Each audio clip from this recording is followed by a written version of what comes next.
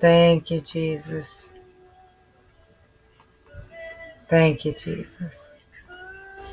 Thank you, Jesus. Thank you, Jesus. Thank you, Jesus. Hello, everyone. I hope all is well in your hearts. My Lord, my Lord. The Lord really, He's calling to us all, and it's so obvious. I live here in Michigan, and there's a lot happening surrounding this virus. It's actually one of the higher infected states in the United States. Um, and we're hearing rumors of the governor shutting down liquor stores. So there's just so many different things happening. And, there's a lot of anxiety. There's a lot of depression, saints. There's a lot of, just people who really don't know what to do because they're kind of having to kind of face their own hearts and face themselves. And I want to pray first. Lord Jesus, I don't know what you're doing, Lord. Only you know, Lord Jesus. And I thank you for being that ever-present source of hope and love and light and joy and peace. And I ask that you invade the hearts of anyone who may see this video, Lord. Invade their heart, Lord Jesus, that you would use me to speak whatever it is that you want to say, Lord Jesus. And I thank you, Jesus, in your name, amen. Thank you, Jesus. Yes. So the Lord showed me Proverbs 21:2. And it says, very short and sweet. Every way of a man is right in his own eyes, but the Lord weighs the hearts. And so, the Lord He's calling out to us all to be closer to Him no matter where we are in our walk. Whether we, no matter what, whether we're lost, whether we're saved, He's calling out to all of us. And it's up to us to hear His voice. It's up to us to listen to Him. It's up to us to be still with God, right? He, for many people right now, it's a time of heartache, anxiety, fear, worry, and I believe it's a time where the true remnant of God can rise up and shine their light, be that beacon of hope, be the hands and feet of Jesus, and just show something different than maybe religion, okay? Religion wants to beat things into people's head, okay? Religion wants to prove their point, okay? Religion wants to be correct, okay? And I believe that there's a set of people that, there's a few sets of people right now in the church and outside the church. So there's kind of a, yes, Lord. So the Lord has taken me to 1 Samuel 16:7. And I'm just listening to the Spirit. Now this is at a time when the Lord wanted to rise up David as king and take out Saul as king. And he says in 1 Samuel 16:7, but the Lord said to Samuel, do not look at his appearance or at his physical stature, because I have refused him. For the Lord does not see as man sees. For man looks at the outward appearance, but the Lord looks at the heart. And so I think that, God has shut everything down. He has, He's in control, no matter where our opinions may stand as far as, the government and, wherever. God is in control of it all, okay? Hi, Kim Yada. I love you, sis. He's in full control. And so I believe that, he shut down all of our churches for us to be closer to him, right? But he also is kind of anointing a new king, so be it, because many leaders, maybe they don't realize their platform is their idol. Many many don't know what to do without their platform, right? They don't know what to do without being in that spotlight.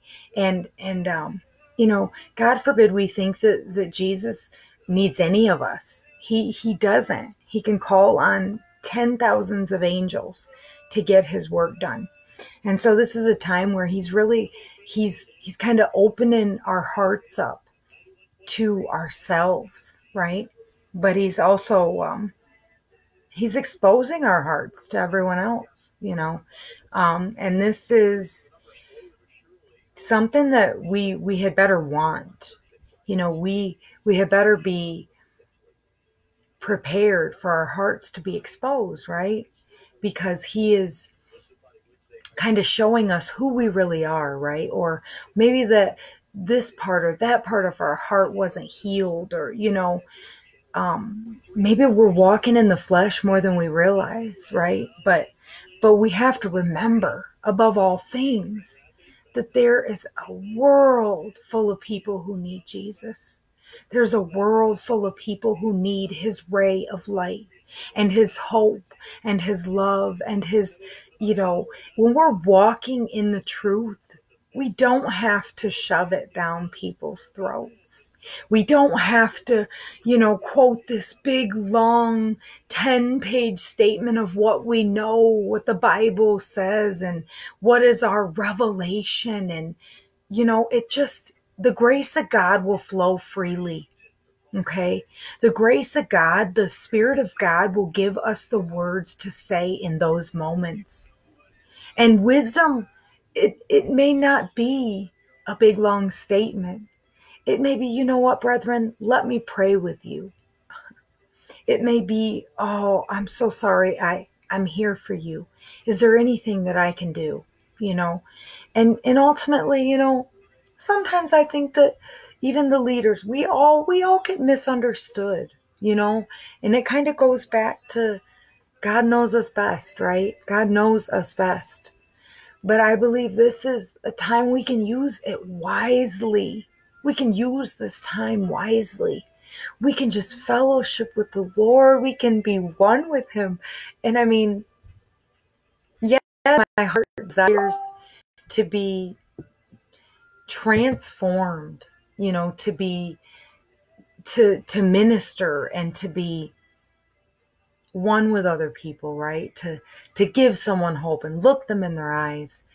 But I think ultimately we got to get our refill first, and I think that sadly a lot of churches, a lot of leaders, a lot of pastors, they only got into their word or the moment of fellowship to give a statement on the pulpit. And this is not what God wants. God wants us to flow from a place of glory, okay? From a place of, we've been fellowshipping with him all day, every day. And that's where souls get saved, because I think that's the thing he's testing us. What is our motivation? What is our motivation? Is our motivation him? Is our motivation him? Is our motivation souls? Is our motivation his kingdom? Or, without knowing it, maybe, have we allowed pride to get into our hearts? I think this is, it's easy to do. We're flesh, right? We're human. It's easy, to fall victim to these different things that can happen. But pride, it hides itself in many ways, and it's ugly. It's very ugly. It's, here I am. I know more. My God is better than your God. And we're all one. We all have a job. We all are loved by God. And we need to know how to be fishers of men, not just to present our gifts, right? We need the true anointing, not just the head knowledge. We need to have it deep in our heart, what the Lord has said to us, about who He is and what He wants from us. And, we can use this time wisely or not, you know. Um, the Word of God says to obey the laws of the land. And, whether we agree or not, there are orders in place by our government that tells us to move a certain way, inside and outside of the church. And, God is in control. If we could only see that He has a purpose in separating us from everything. He has a purpose in sitting us down with Him, and the purpose is to help the lost find Him, to renew, to refresh, to reset.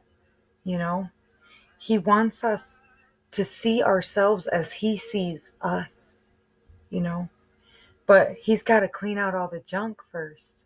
And I think sometimes we get in our own way. We get in His way of what He wants to do inside of our hearts.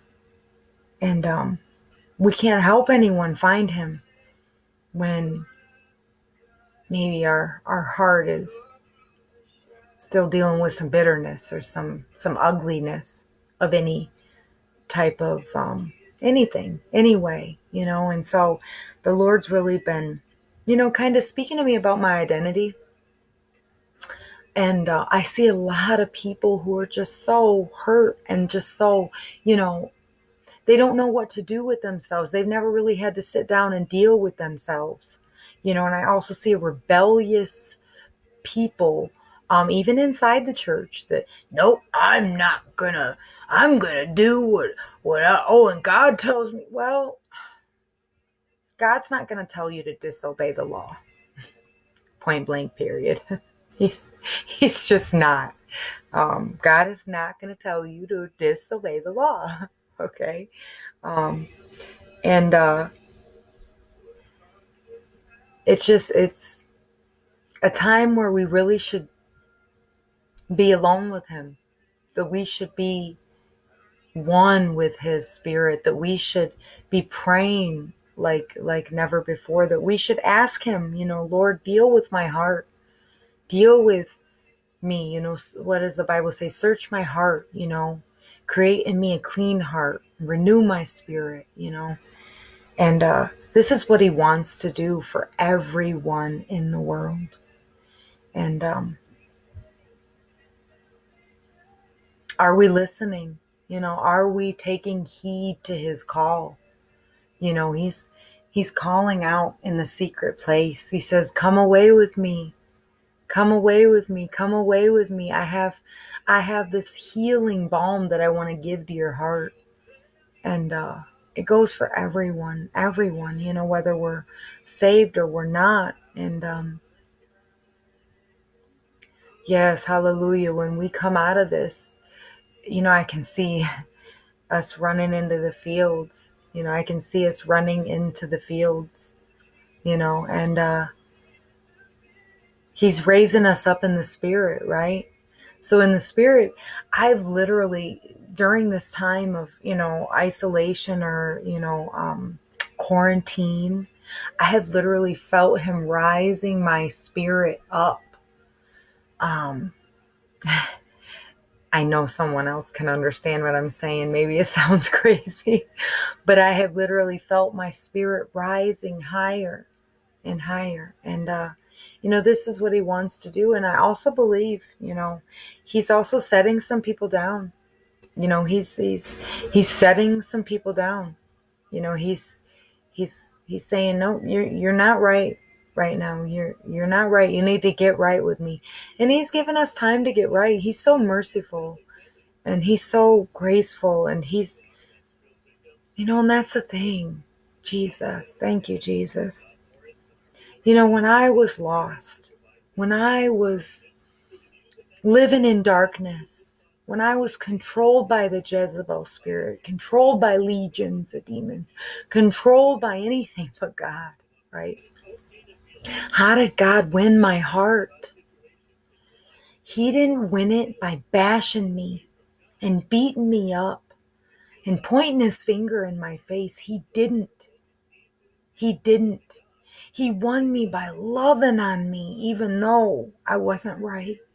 He won me by showing me grace, by showing me mercy, by giving me love when I didn't deserve it. Because you know what? None of us deserve his love.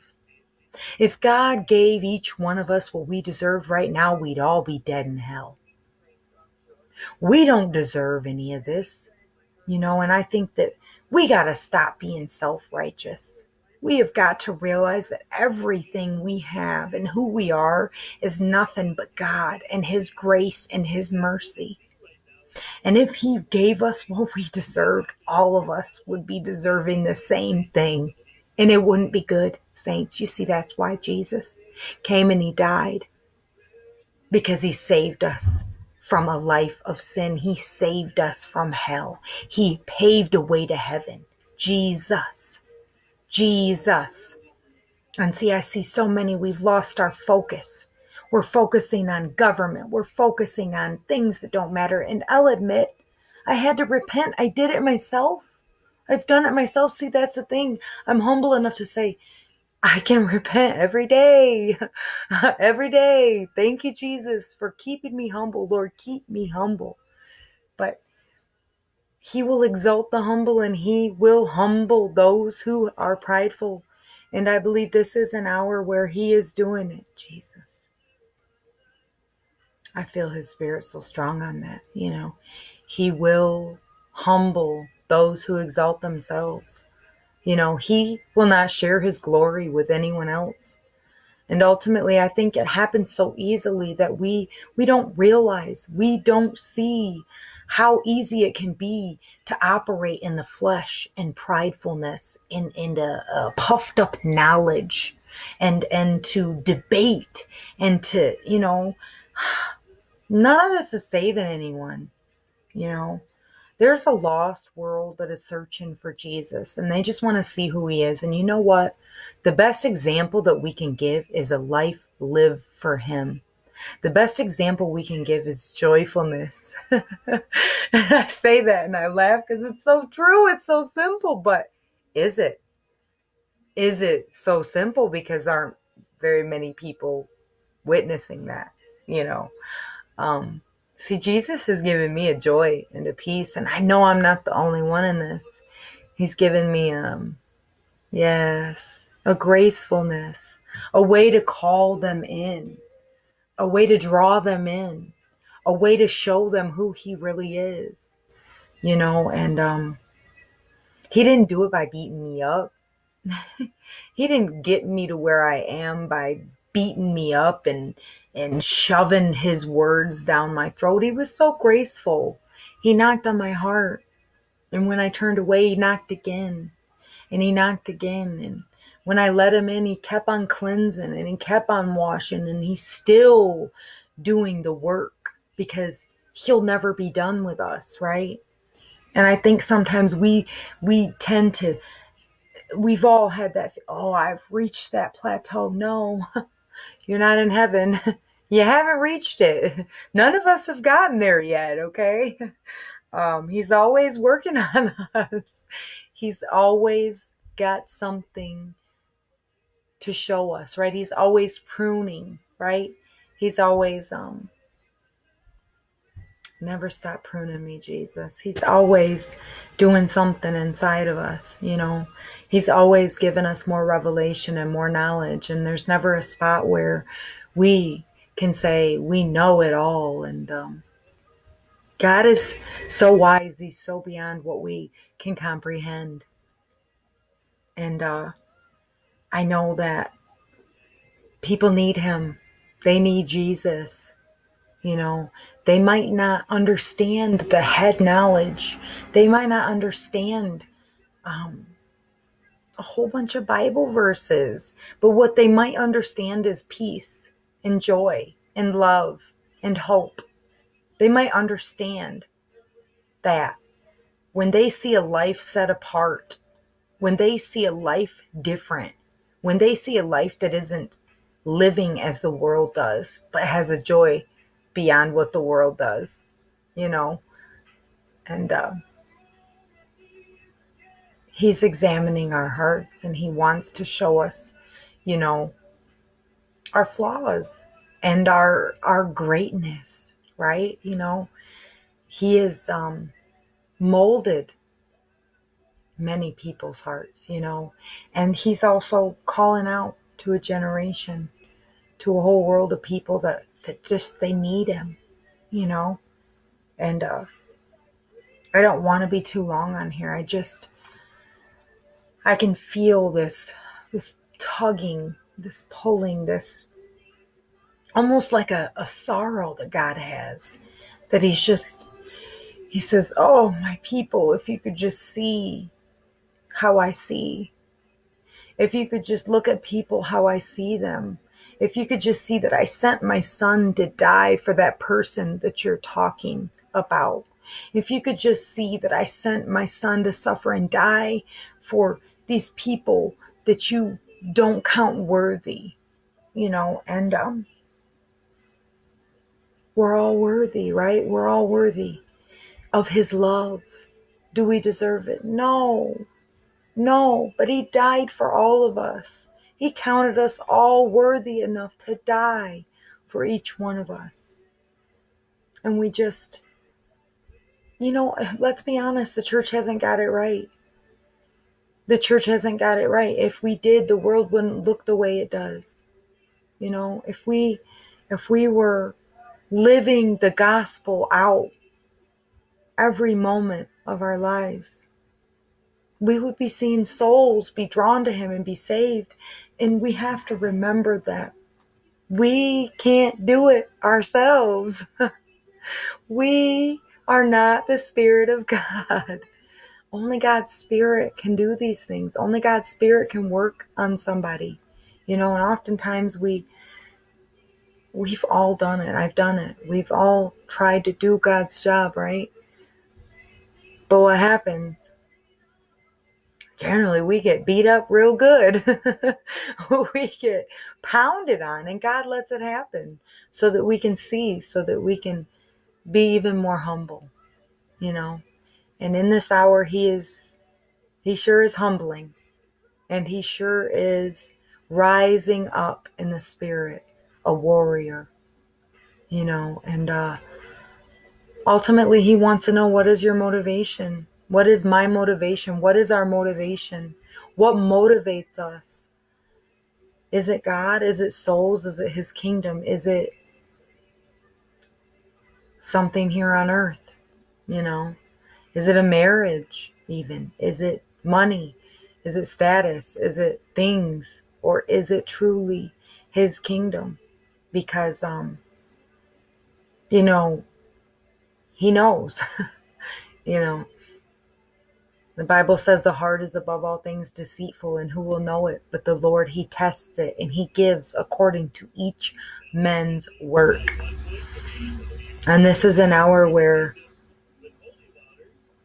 he's showing us our own selves, but that's only if we're allowing this time and we're being still. You know, some of us, we may actually kind of, be hearing good things from God, right? Some people are so heartbroken because they're so far from God, living in sin. You know, the world has so many devices, so many ways to separate us from his presence or from what he wants, and they make it seem normal. They make it seem, the world makes it just seem as though vacation is normal. Sports are normal. TV is normal, and hobbies are normal, and all these things. And boy, we're weird if we aren't doing all these things, but it's all okay to a point. I'm not downgrading all of that. But what I'm saying is, First comes the will of God. Everything else is just meaningless. It's just meaningless. It is. We can see the signs of his return. We can see it. We can see that there is an agenda, that there is a global order, a one world order that ultimately the spirit of the Antichrist wants to put in place, right? We also know that Jesus will come and get us, and he will save us from the wrath of God. He will save us from these things if we would call out to him, if we would give him our lives. And, I don't know that anyone alive, no matter what your age is, has seen anything like this happen in our world, in our nation. And now's the time to kind of rejuvenate and work on those things inside of ourselves, work on our prayer life, work on individual, our relationship with him. Because no, it's not the end. Not yet. It's fairly close, and we know it. But he's trying to get the attention of as many as he can. And it's only his grace, his joy, his love, in truth, all these things together in unity. One can't overpower another. It has to be his spirit working through us. It has to be his spirit. His spirit. His spirit. It's so easy to operate in the flesh and not know it. It's so easy to be prideful and to use our head knowledge and not know it. I know because I've done it. It's nature. It's human. And he is showing us who we really are, right? But I think that sadly, some aren't even listening, and I speak for the people inside of the church. I think that a lot of people need the Jesus in us. But do we even let Jesus manifest himself? Jesus said that those who obey his commandments, that him and his Father would come and make a place in our heart. But do we allow it, or do we stop it with our own flesh and silly, prideful debates and, calling people names? And, this is not a time to debate scripture. This is not a time to call people names. And, Lord Jesus, I ask that you expose the hearts of people to themselves, Lord Jesus, that you show the brethren and the world who you are, Lord, that you would call them deeper into who you are, Jesus, that you would call them deeper into your grace, your hope, your love, your mercy, your peace, that you would show them what you want, Lord Jesus, that you would show them how much you love every single person in the world. And ultimately that you would show the lost, Lord, how much they're loved, that you would give hope where they feel hopeless, that you would give peace where they feel anxiety, Lord, that you would show them that they are looking for you and that there's no other thing in the world that will give them what you will. In your name, Jesus, amen. I see that's what it is, so nothing will fill the void but Jesus, and it's got to be all about him. And on the side where there's so many that don't know him, he's calling your heart. He's knocking on the door of your heart, and he's even made it to where maybe you can't do other things that you used to do. Maybe you can't call on other people. And be encouraged. He's with you. Be encouraged. He loves you. Be encouraged. He has a purpose for everything. Be encouraged. He is in full control of this. He just wants you home with him. He wants you to see this life is passing us all by, that it is but a vapor, that all these things we do, they're pointless, they're meaningless if it isn't pointing to heaven. And I say that as a woman who used to live in drunkenness, as a woman who used to live popping a pill, having sex, smoking weed, buying things, looking for fulfillment in all the wrong places. And the Lord, He set me down.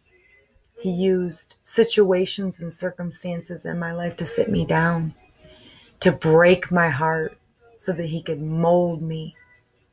And I'm so thankful for all of it, every single thing. I would not change anything. So hear me out, that if this is where you are, if you're broken and your heart is hurting, call out to Jesus. No better place to be than on your knees. Call out to Him, you know. He loves you. He loves you. He loves you just as you are. But He loves you so much that He wants to transform your heart so that it's not in pain anymore, so that it's not boastful anymore, so that you don't have to stick up for yourself anymore, because you know who you are, because you will know your Creator. And I think ultimately that's it, you know. When we know Him and we know ourselves, we don't have to stick up for ourselves. We know He will. Let God fight for you. Be still. You know, build your relationship with Him. If you never have, I ask you, now's the time to be baptized. If you can't necessarily go to a church, any tub of water works. All you have to do is pray over it and anoint it. You see, God gives us the power to do these things. And we just have to believe, you know. This is a time where maybe all we got is God, but guess what? We realize that's all we need, right? Because it truly is. And this world doesn't want you to know it. Satan doesn't want you to know that all you really need is God. That all you really need is Jesus.